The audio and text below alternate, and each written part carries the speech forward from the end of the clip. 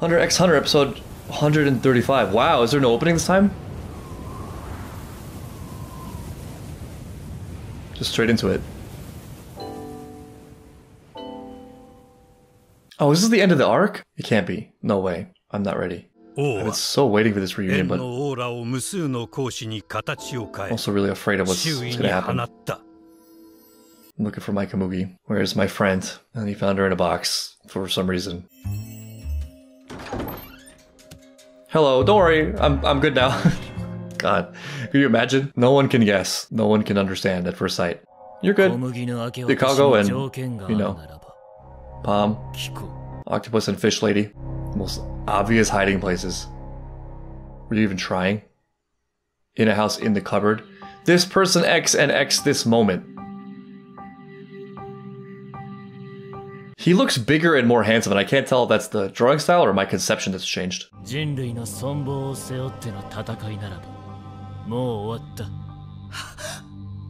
might not mean when you are afraid it means.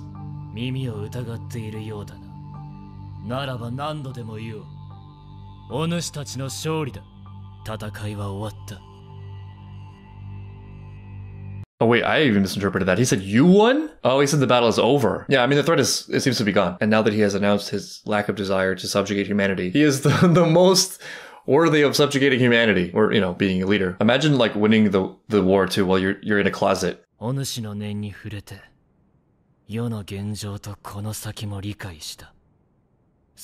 he knows. Wow. Oh.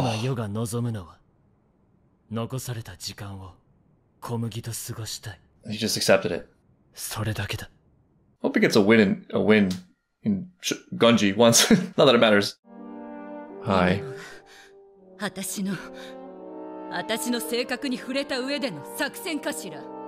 no ulterior motive. Yeah, I mean her doubt makes sense. It's fair.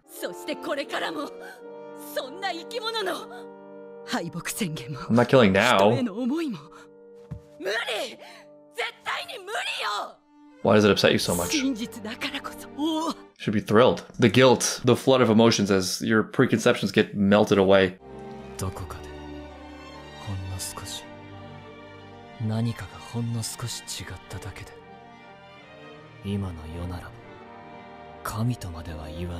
And that was the moment when he became a god. It's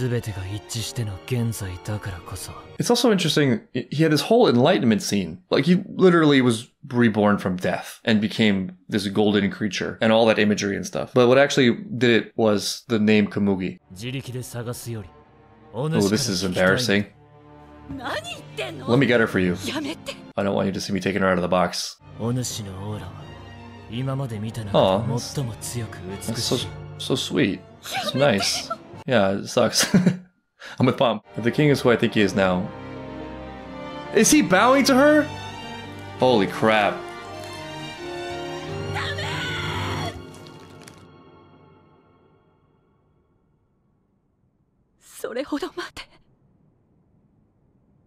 I feel you, Pam. Palm.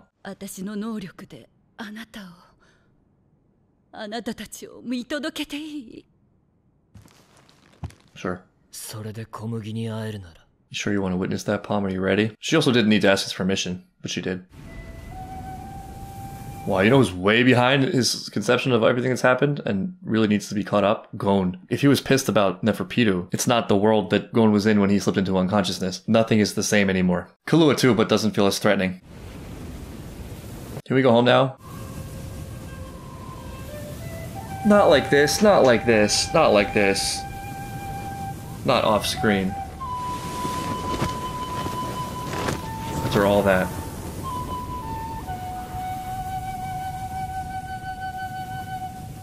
At least Poof's final moments were with the king. At least he got to see the king be greater than he imagined. That was Poof's wish fulfilled, right? Even if it wasn't the way he expected it or envisioned it, he got to see the king's fully realized form. That's like the one point of solace I could take away from that. It's so sad that I didn't like Poof so much, but... He really turned a corner in that final 5 seconds of his life. And like I said last time, there was something really beautiful about him, even if the application or manifestation of it was really warped. But now it's both him and Youpi. Youpi, who I actually liked. I really liked Youpi. I liked who he was during the fight with Knuckle. Both of them just disappeared. Gone. Imagine her confusion if she woke up and she would not be able to get out of the box. Would you like to play? Wow, he still has. He can work on his delivery a little bit. He's still speaking like a harsh king.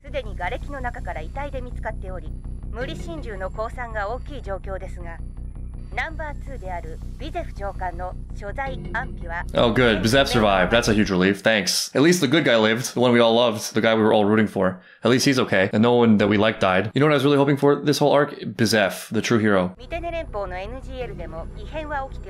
This tree feels so long ago. Feels so long ago. A lifetime ago.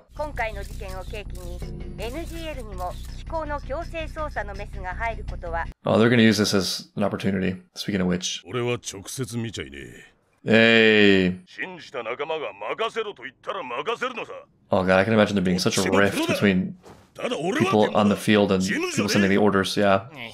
The people involved in this incident can never explain the extent of their experiences. And people are going to come in with demands that are just not that important in the scale and scope of what's happened, that are possibly very self-serving, opportunistic, no skin in the game. It's going to be horribly frustrating. But on the plus side, they'll have each other at least. At least they're not alone in it. They have people with whom they share experience and understanding.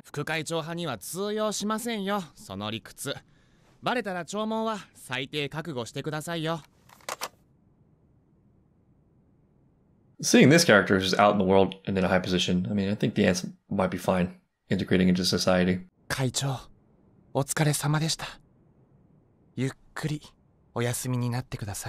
It's so tough. It's so tough.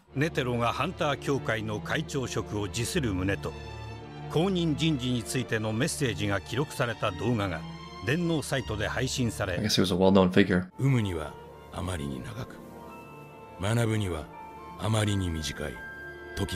That's really interesting.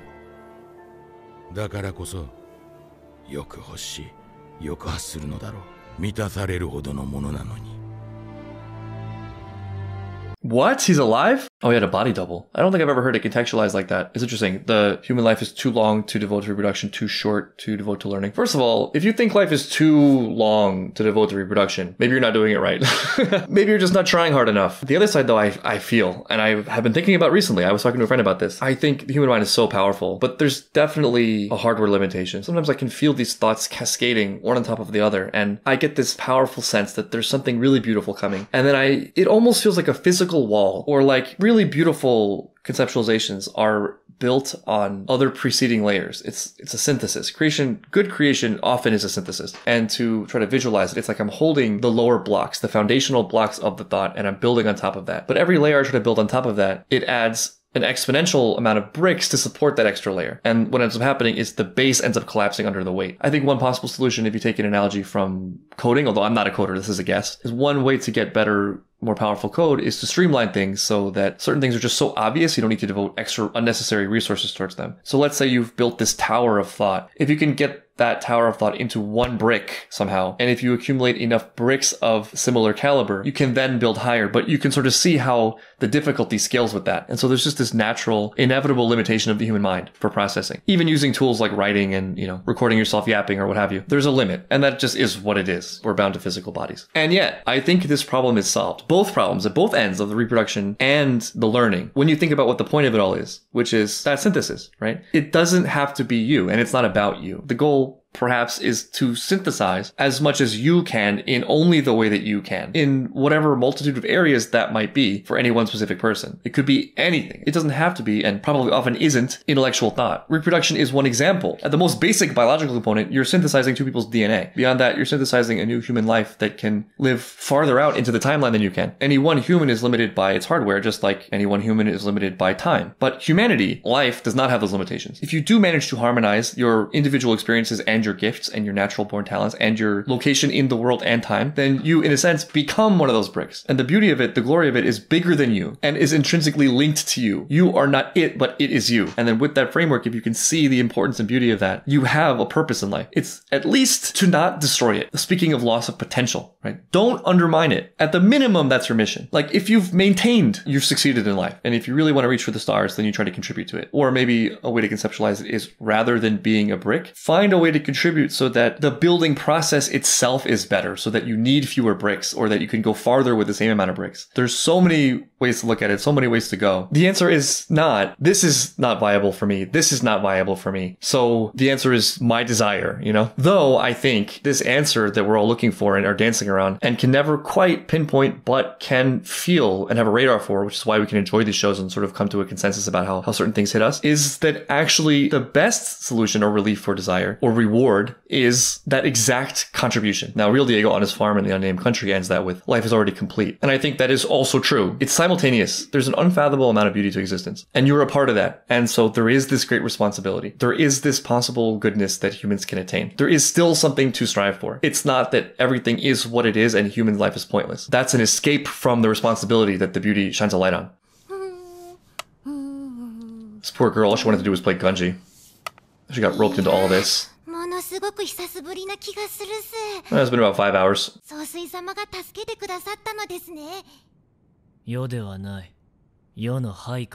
It wasn't Poof that saved you. And then he became worthy of their loyalty.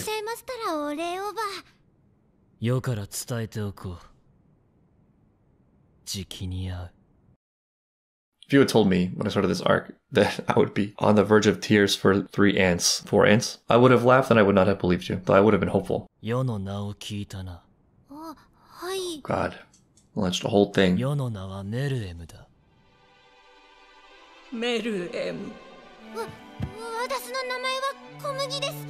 knew that already.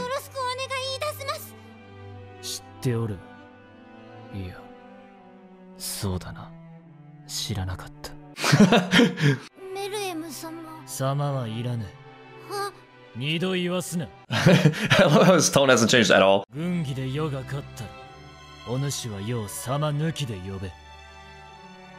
just wants her to play at her best. Yes, I will still smush you even though I'm enlightened. This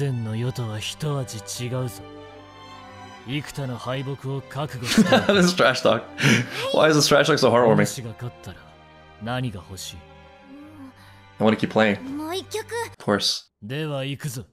Wow. It's all becoming clear how genius this was from this finale conclusion. Gungi is so well chosen as the vehicle for this. Gungi is a game you play with others that has rules. And whatever, Gungi is an arbitrary game, but the reason it would become a game at all, like, you know, chess is a game, is because it has sufficient depth and complexity and sort of infinite iterations and clear enough followable rules to make it at least fair enough and creative and engaging. You could make the analogy, which I think the show is, that also is life in a microcosm. Well, actually, you could put a lot of different words in the slot that life occupies in that sentence. So it could be morality. It could be the proper code of conduct for thinking about others. It could be truth, whatever. If things are not totally subjective, which they can't be for anything to exist, then there are rules. And you don't get to make the rules. You're a human. You're a flower on that tree. You're not the tree. And you're not the DNA of the tree. Though you contain the DNA of the tree. And there are a lot of things you could do to spit in the face of the game, but the game is the game. You can hide. You can avoid the game. You can flip over the Gungi board. You can threaten your opponent with physical force. But you haven't won the game. And the game is the game. That works, I think, with the king's enlightenment. Because I don't think this beauty that he's seen in life or found in life is subjective or limited to him. It's like the truth of what matters. And it would be easy to say it's friendship. It's so much more than friendship. Friendship fits and enhances the real beauty that is. And so for all his thrashing about, for all his individualistic egoism, for his childhood desires to wrestle control over the universe and existence and exert his will, because the king has this sort of baseline ability to seek wisdom and to challenge himself and to think, all paths eventually lead to the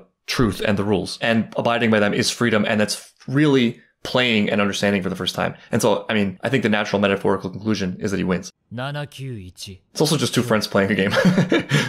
272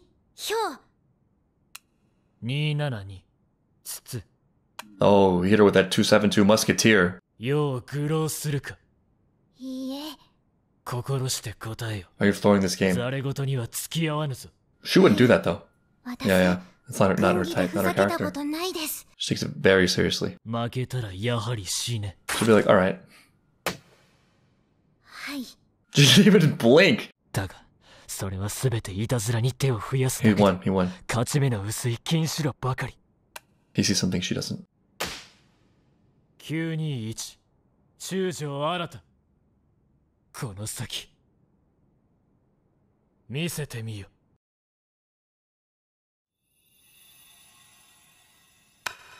It is Ned, isn't it? 462忍び。 Oh no! Oh no.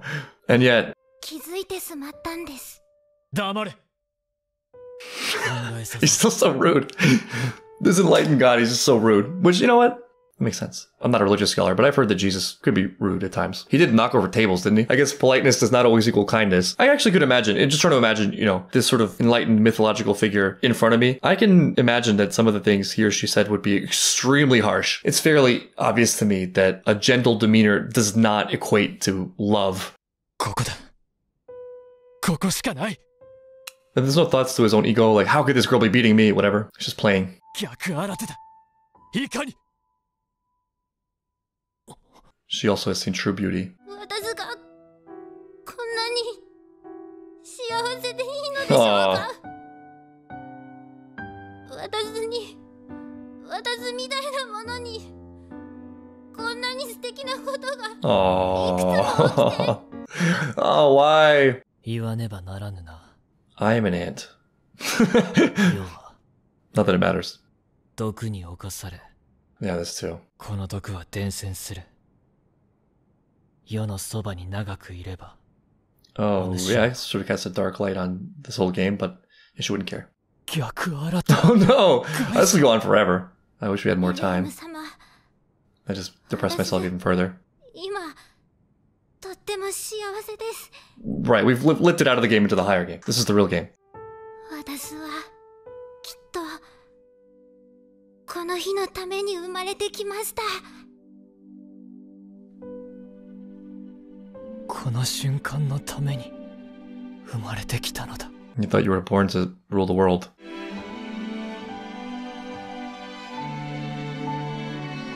Oh, is that it? Oh no. No action this episode, no fighting, but one of the most riveting things I've ever seen. I guess we don't know who wins, and I mean, that's also fitting. It's not important. In the most important sense, they both won, like the ultimate game. Who are the main characters of the show again? Is it not Miriam and Kamugi? Gon can only dream. 441。 Oh, yes, there's more. Yes, thank God. 小麦、いるか。はいな、いますとも。どこにも行きません。451、中将。 At this point, they could probably play off board without light. いるか。はいはい、いますとも。I'm afraid it's gonna end with her not responding. 951、水。小麦、いるか。はいな、もちろん。 メルエム I 様 don't の like 番です where よ。 this is going. 小麦、 Ah. 小麦、いるか。聞いてますとも。は小麦。いはい、何ですか？ありがとう。 Wow. こちらこそ。 The first time you said that? おやすみなさい。メルエム。私もすぐ行きますから。 I can't help but wish that she would also live.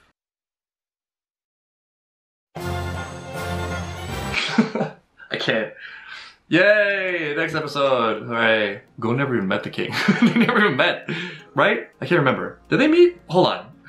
Do we have the protagonist of the show and the villain of the show never meet each other? Did that just happen? There was no like, here's my final move against your final move. Gon saw Miriam once across the courtyard before he flew off on a dragon. As far as I can recall, that was the extent of their interactions.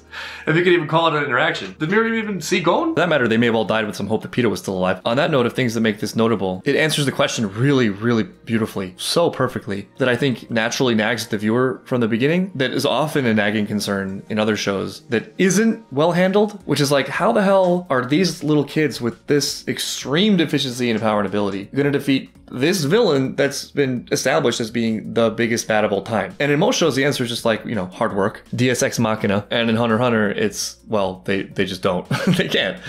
Because they couldn't in the first place. And that makes total sense. When I saw the Gon Pito episode, my thinking was, well, oh, Gon actually has a physical chance. But this is so much more satisfying. God, these two episodes sticking the landing. Like, I think for some of the arc, it's unclear. Especially, I felt the floor was pulled out from under me when they all got cancer, because it eliminated the possibility of things getting resolved on those lines. But what I wasn't anticipating was that they were resolved along much more satisfying lines, where it was really about the individuals and their journeys and their choices and their outlooks, and like how close could they each get to something, for lack of a better word, I'll call truth. You could put any number of words there, beauty, whatever that thing is that Miriam tapped into in the end, that Gon definitely did not tap into. Gon maybe being the opposite example, the edge of darkness and despair, and not caring, not loving, being a void where nothing matters. Miriam being the one to realize, actually, this really matters a lot. It matters a lot. And specifically this thing. This is what matters. The alignment with that is right, and it feels right, and is good, and is more important than all these other things. Those other things perhaps being a common road to the despair that Gon ended up in. Things like, I am the best, it's all about me, selfishness, what people think about me. You know, in Gon's case, it would be Jing through a lot of other circuits, one of which being his own mind. My life, my survival. I mourn for Gon. On the other end of that same coin, by which I celebrate Miriam. Small aside, interesting to think that Palm was watching that. Palm saw that. Who will Palm be after that? How will Palm recover? Palm cannot unsee that. She almost has to be the spokesman for that. I think I understand now. I enjoyed this arc throughout. It's so creative, so original, so interesting, so compelling, so unpredictable and gripping, but having the full picture on it, it amplifies my love of it, you know, 100-fold. And I understand all the hype now around this arc. I understand how and why this became a legendary work of storytelling. It's weird. I don't know what the final arc is. I'm sure it'll be great. This show has such a wide range, I actually would welcome the chance to go back to the feel and tone of previous seasons, just because that's great in a different way. But I almost feel like I understand and I'm okay with the idea that this show hasn't continued past a certain point or is in this extended hiatus. It's almost like, well, you made the ultimate statement already. The world of Hunter x Hunter is so well conceptualized. There's so many fun things you could do with it. I've heard the author said he could write infinitely, and I can imagine why. I can understand why. But at the same time, this arc, in a very roundabout way, was getting to these sort of universal things that are so great and grand that it's satisfying in a way that all the mini adventures that might follow would only be an entertaining addition. What a flood of emotions. I feel devastated, but in the best way. There's tragedy in it. You know, the king's life was cut short just in his greatest moments, but there was beauty contained in his life and its message that far transcends and outstrips any one individual's life. Also a huge wave of relief that Knuckle didn't die, because he was really trying.